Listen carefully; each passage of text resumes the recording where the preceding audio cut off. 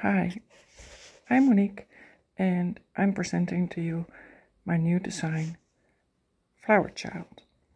As you can see, this is the bottom border and this is the edge.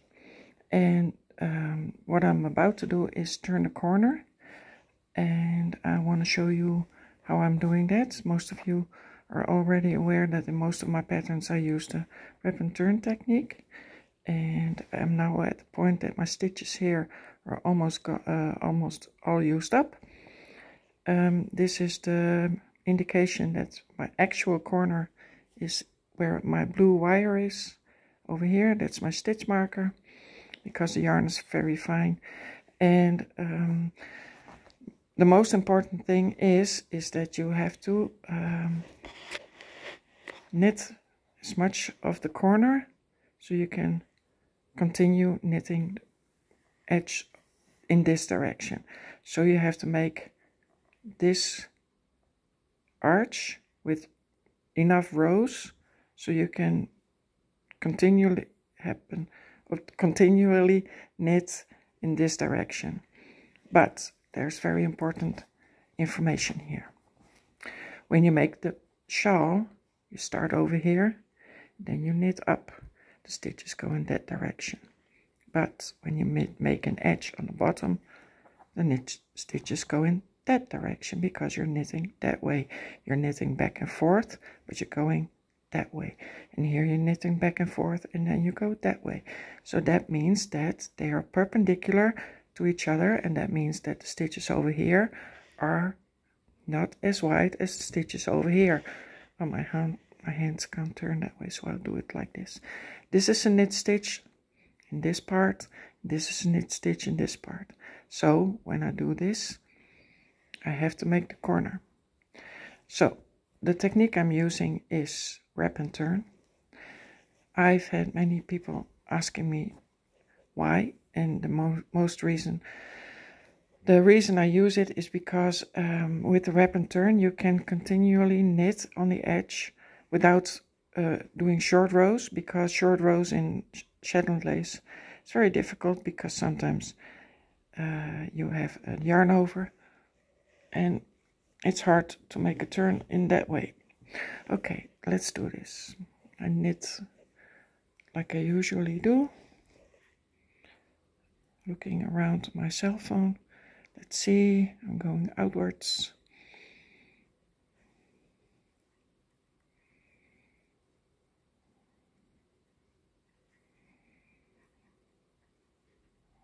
Pattern is pretty easy.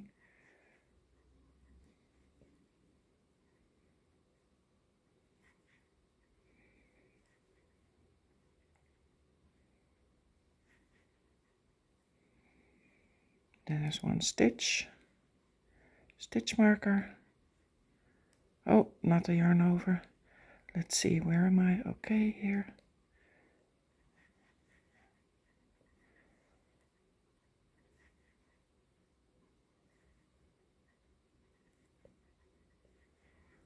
Now I do not a slip knit, but knit two together through the back loop because that's quicker.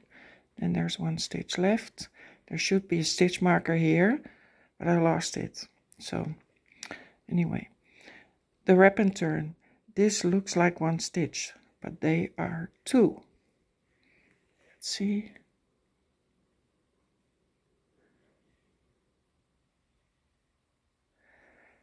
Look, there are two loops. And in the previous row I already did wrap and turn. Wrap and turn is you knit up to the stitch marker. There should be a stitch marker here. You put the yarn in front, so now it's in front of the work. Then I knit, do not knit both stitches. See, there's a horizontal bar around them. There are two. I put the yarn over and under, and now there are two horizontal loops. See? That means that with the previous wrap, that one, I attached two knitted rows to those two unknit stitches. And with the one I just did, now I've knitted one row, I make the corner wrap and turn. Then that was the wrap. Here comes the turn.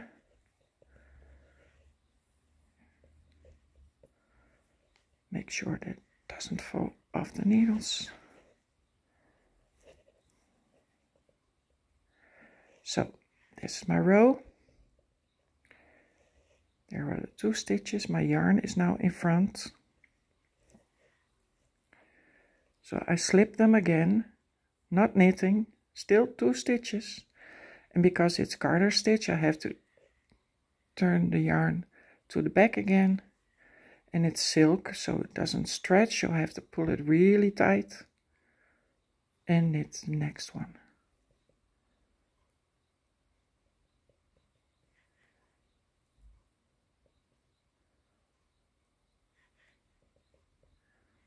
Yarn over, knit 3 together.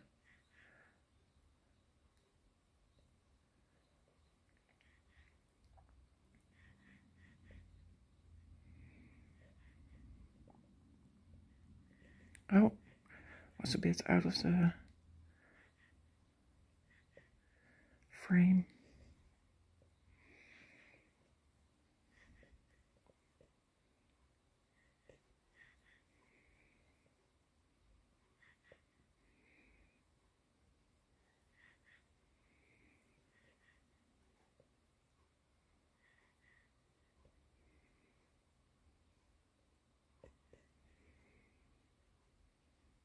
I separate the stitches with my fingers. I pull on it, stitches open up, my needle goes in very easy.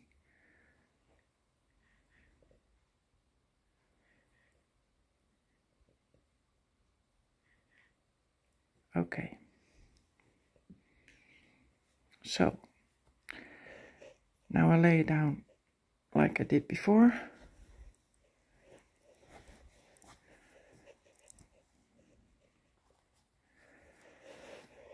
Border, edge,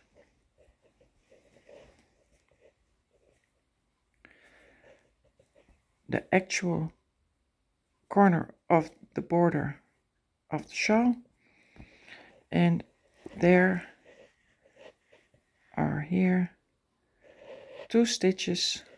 Let me see where they are. Okay. Focus. No. Okay.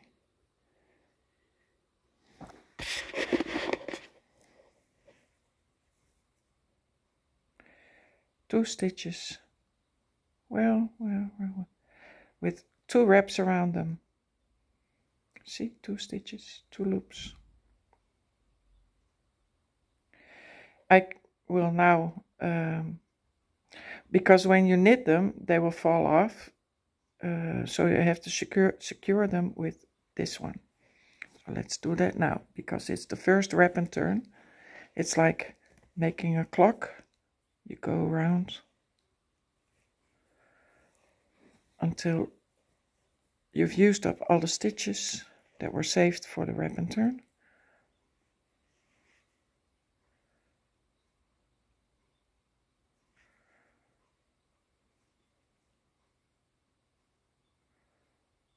The funny thing is, I'm now looking at my screen to see what I have to do because it's behind my cell phone.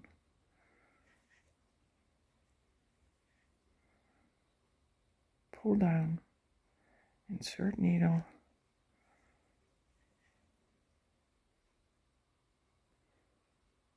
The yarn is silk. It's a 2-60 NM. That means that it's a 2-stranded yarn, and 1 gram is 60 meters. So that means that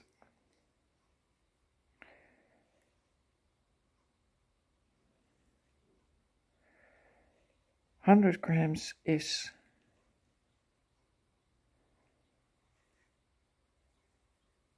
30 meters. No, 3,000. See, I can't do math and knitting at the same time. Okay, here are my wrapped stitches. 1, 2. There are now 2 wraps around them. Those 1, 2. And because it is the first wrap and turn, that's enough. Now I have to secure them by knitting them through the back loop with another picked up loop from here. So let's see this through the back loop.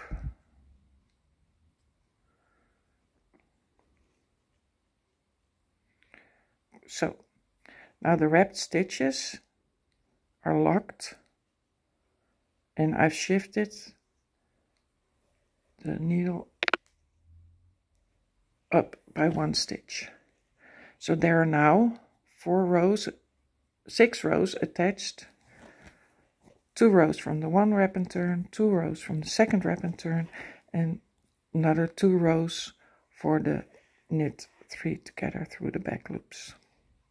And all I have to do now is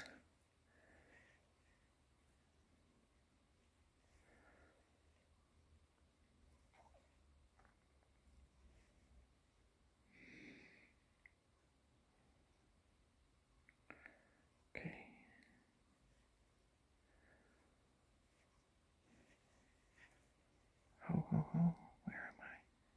Here, there.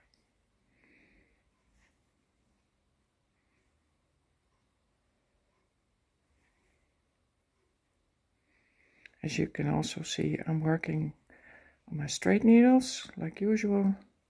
Doesn't mean it can't be done with bamboo or wooden or circular needles. It's just my preference. 1, 2, 3, 4, 5. Okay, that doesn't mean I have to go decrease yet, because that's another trick.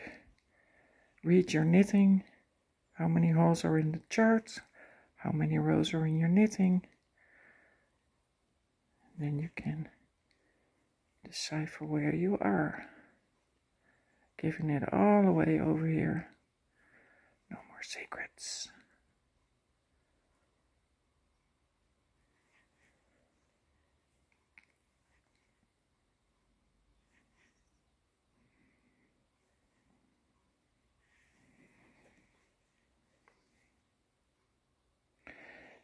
I have these stitches left before my corner is reached, so I can do more wraps and turns, and it always goes to that 1 stitch where you attach your edge to the border. You don't need to do more than 1 stitch to attach it. So I've got 3 more wraps and turns to do before I am halfway, and that's it for now. Thank you for watching. You can subscribe, you don't have to, but it would be nice.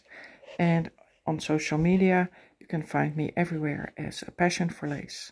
So that's on Instagram, Threads, Twitter, Facebook. Well, yeah. That's most of it. Okay, bye-bye. Have a fine knit.